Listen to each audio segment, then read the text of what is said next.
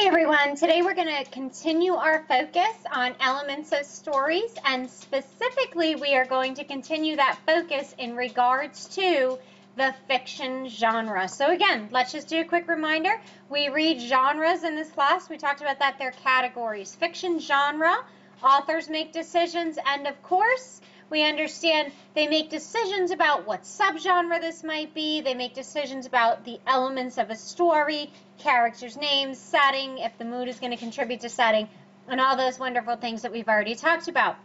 So again, we are going to be focusing specifically on the fiction genre when we talk about elements of a story and continue to analyze elements of a story this week.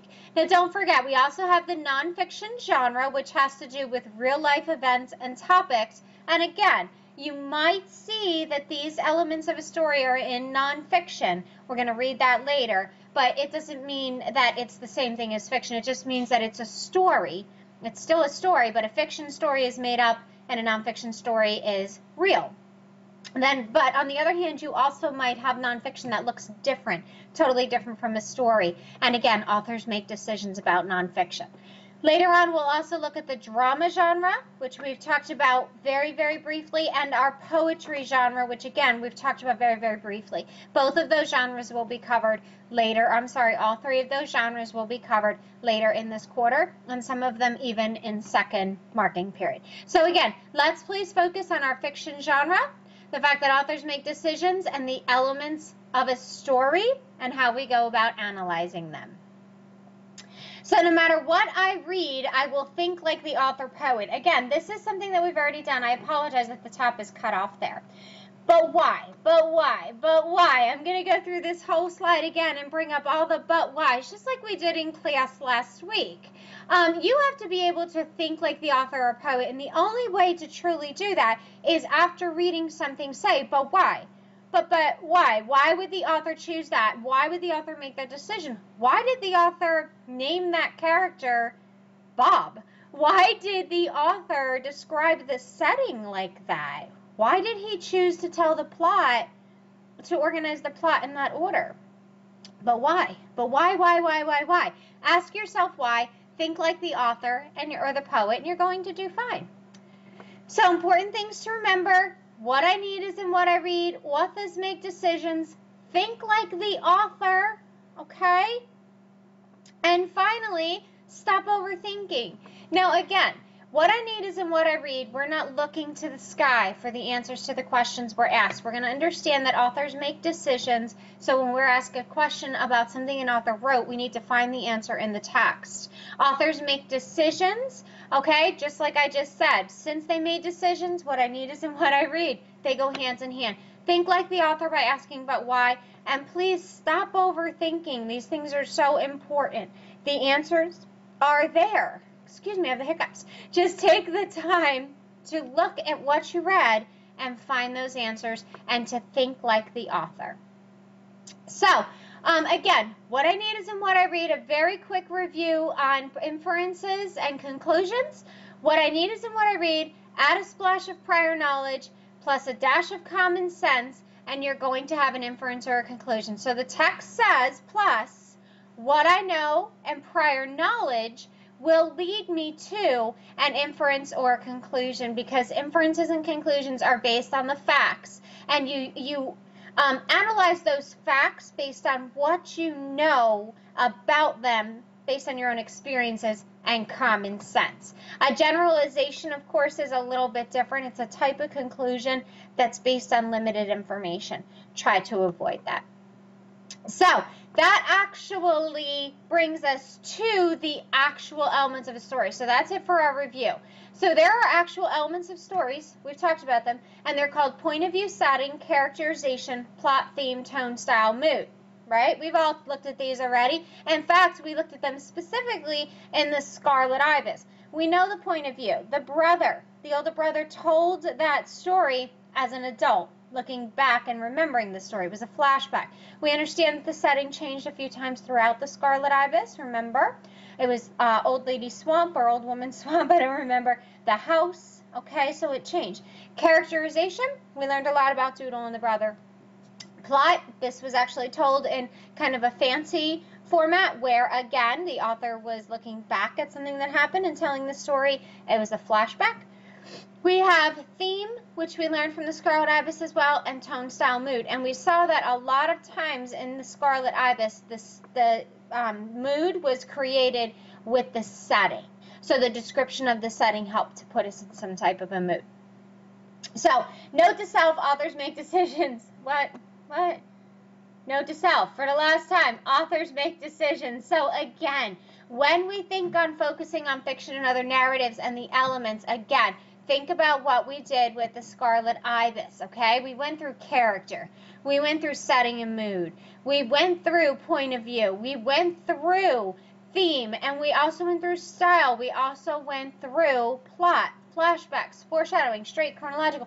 We've already talked about all these things, and we've practiced them with the Scarlet Ibis. So there are specific elements that are present in every fictional story, and here they are. Now finally, we have a purpose. So even though every story has to contain the things that are listed here, the final thing that an author needs to do is decide what their purpose is. So that's going to bring us to discussion about our first elements. So first we're going to talk about point of view and setting. And again, I don't know why this is cut off at the top, but it is cut off. So on the left-hand side, we have point of view and setting, and explanations, definitions. On the right side, we have examples. So point of view is the way something is seen and told. A narrator is the person telling the story. So first person point of view is the narrator tells the story and is in it. We've talked about that. Second person point of view, you won't see too much. It's the narrator speaking to the reader. All right, and they will use you all the time, you. Third person point of view is the narrator tells the story and is not in the story at all. We call them an eye in the sky. So third person point of view is a narrator who's looking down. The author created this eye in the sky, right? He decided that my character isn't in this, my narrator isn't in the story. The narrator is going to tell the story as if they're watching it on TV, right? And that's a third person point of view. Now that narrator can know everything, like what the characters are thinking and what they're feeling, or they can be limited and they can only report what they see. Again, the author makes that decision. So let's look at an example. The monkey's paw. At the third glass, his eyes got brighter and he began to talk. The little family circle regarding with eager interest the visitor from distant parts, as he squared his broad shoulders in the chair and spoke of strange scenes and doughty deeds, of wars and plagues and strange people. So this is an eye in the sky. This person isn't in the story, but he's looking down or watching it almost like it's in a movie. At the third glass, his eyes got brighter. So his eyes, and he began to talk. The little family circle regarding with eager interest. This is someone on the outside looking in and telling you the story. Okay, and it is limited because he does not know, this narrator doesn't know what the other characters are thinking and feeling. Then we have setting, of course, and the setting, we've talked about this in Activity C. Some of you had trouble with that from the Scarlet Ibis Activity C. There's a lot to a setting. It is the time, the place that can change the story. We can start one place and end another place. It is the atmosphere. It's the are there leaves on the trees or not? Is it hot? Is it cold? Is it summer? Is it foggy? Is it fall? Everything contributes to setting. And most importantly, what's going on behind the scenes is also very important. So this historical events going on are also very important. So our stick author, if you remember, was influenced by this Ebola outbreak. That was a world event that was happening, and that influenced him and actually contributed to the setting. But there are some authors that will actually write during a specific time, like World War II. Okay, and again, that becomes part of the setting. Okay, so again, in the monkey's paw, the night was cold and wet, but in the small parlor of Lakeston Villa, the blinds were drawn and the fire burned brightly. So that is a little touch of a setting. All right, next we have characterization. You can understand stories better when you understand characters, and when you understand characters, you look closely at the following items. First of all, character traits. Second, motivation. What makes this character act the way they do? Third is conflict. What are they facing? Fourth is point of view. Fifth is relationships to other people in the story. Sixth is actions. And seven is dialogue. Look at all of those things and infer. Use common sense. Explain to yourself why a character might act the way that they do, and then try and think like the author. Why would he want his character to act this way? Okay, so treat characters like real people and try and figure them out, just like you try and figure everybody out that you meet. But good luck figuring me out, because that ain't gonna happen very easily. All right. Next we have our plot, and our plot looks like a pyramid. Okay, and the reason it's outlined like this is because it actually goes in that order, unless you have a flashback. Then it takes a little bit of a detour somewhere. So at the beginning of a plot pyramid, the plot is the story, this, then that, the thing you tell your friends after you see a movie. This happened, then that happened, then this, then that, then this, then that. That's the plot. Okay, so the pyramid right here walks us through the 7 parts of a story. So when you retell a story to somebody and you give only the important parts, you're giving them the plot. You're beginning with the exposition, which is the beginning. There's an inciting moment that causes all of this action. Then you have all this rising action. Then you have this climax when the main character actually faces their conflict and changes somehow because of it. And then you have the falling action, the denouement, and resolution. Okay, so that's your plot. Next, we have theme, and again, this is the lesson learned or underlying meaning of a literary work, and it may be stated or implied. Again, theme is intentional. The author made a decision. So let's take a look. After reading something, you can say to yourself, I realized something about life, or I recognized something that was described to me as being familiar. There are a few questions you can ask yourself to get to the theme. Did I feel something about this character? That's a big question. But did I believe something that I didn't believe before by the time I was done reading this? Do I agree with something that I disagreed with before? Or did I realize that I was able to do something that I couldn't do before? So it's those things after you read that you realize about life or possibly about yourself.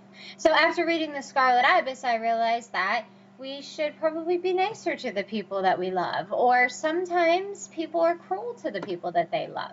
That's what we realized. So, mood. Happy, sad, confused, don't care. That's a mood. Mood is the feeling you get from the author's words, phrases, or phrase choices, okay? This is very simple. You know this. You can use the same word phrase clues to help you determine a mood. Depressed, happy, sad, angry, scared. All those things create a mood, and they're purposely chosen by the author. So words like excited, playful, energetic, those are all yay mood. Words like grief, black crying, somber, quiet sobs, that creates a very dark mood. Okay, so you always want to look at the way that a setting is described. That helps to create a mood. You look at the way the people are described. That also helps to create a mood. But the words help you. Pay attention to the words. So that brings us to our pre-quiz. Show what you know, everybody. All right, right now you're going to go into the course and you're going to complete your pre-quiz, Elements of a Story, and I will see you in class.